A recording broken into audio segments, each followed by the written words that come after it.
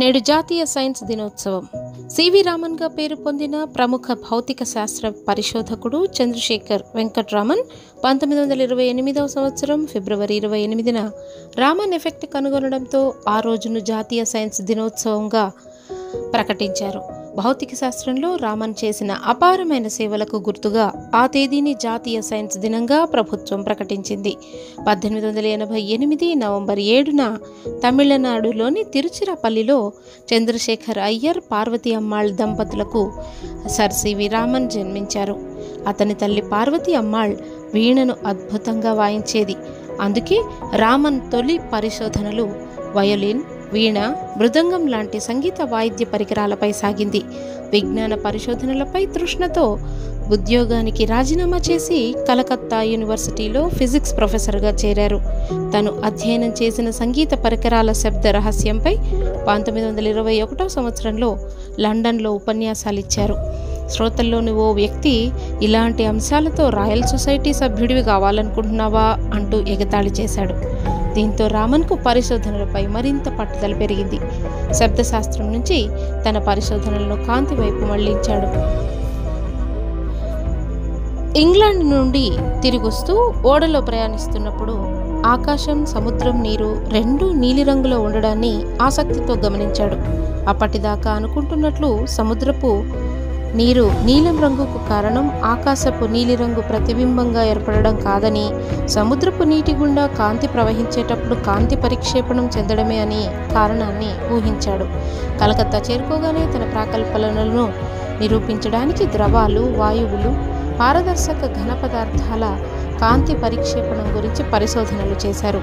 ఈ పరిశోధనలో యువ శాస్త్రవేత్తలైన కెఆర్ రామనాథన్, కెఎస్ కృష్ణన్ ఆయనకు అండగా నిలిచారు. 1927 సంవత్సరానికి గాను భౌతిక శాస్త్ర విభాగంలో నోబెల్ బహుమతి పొందిన కాంప్టన్ ఎక్స్ కిరణాల పరిశోధన నిజమైనప్పుడు కాంతి విషయంలోనూ నిజం కావాలంటూ ఆలోచనలో పడ్డాడు. ఆ ఆలోచనే రామన్ ఎఫెక్ట్కు దారితీసింది. అధునాతనమైన పరికరాలు లేకపోయినా తన ఆలోచనకు ప్రయోగ రూపంలో జవాబు లభిస్తుందని నమ్మకంగా ఉన్న రామన్ అనుకున్నట్లుగానే 1928 ఫిబ్రవరి 28న రామన్ ఎఫెక్ట్ను కనుగొన్నాడు. పారదర్శకంగా ఉన్న ఘన, ద్రవ, వాయు పదార్థాల గుండా కాంతి ప్రసరించినప్పుడు అది తన స్వభావాన్ని మార్చుకుంటుందని రామన్ ఎఫెక్ట్ ద్వారా నిరూపించాడు. ఈ దృగ్విషయాన్ని 1928 మార్చి 16న బెంగళూరులో జరిగిన శాస్త్రజ్ఞుల సదస్సులో వెల్లడించాడు. దీంతో బ్రిటిష్ ప్రభుత్వం 1929లో నైట్హుడ్ బిరుదుతో రామన్ను సత్కరించింది. రామన్ ఎఫెక్ట్ అసామాన్యమైందని, కేవలం 200 రూపాయలు కూడా విలువలేని పరికరాలతో దృగ్విషయ నిరూపణ జరగడం అత్యద్భుతమైందని ప్రపంచ శాస్త్రజ్ఞులందరూ కొనియాడారు. ఈ పరిశోధనను గుర్తించిన రాయల్ స్వీడిష్ అకాడమీ భౌతిక శాస్త్రానికి 1930లో నోబెల్ బహుమతి ప్రదానం చేసింది.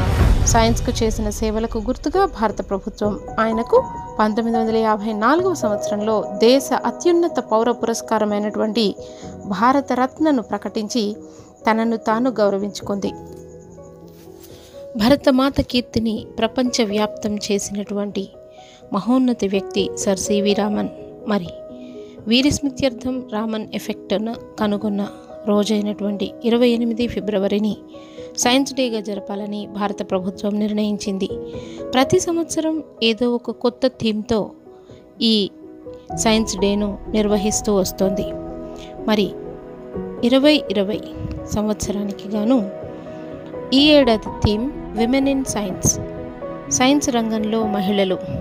ఈ అంశం గురించి ఈ థీమ్తో ముందుకొస్తోంది. శాస్త్ర సాంకేతిక రంగాలే ప్రపంచ పురోగతికి ఆధారాలైతే శాస్త్ర సాంకేతిక రంగాల్లో మహిళల ఉనికి మాత్రం జనాభా నిష్పత్తికి తగినంతగా ఉండడం లేదు.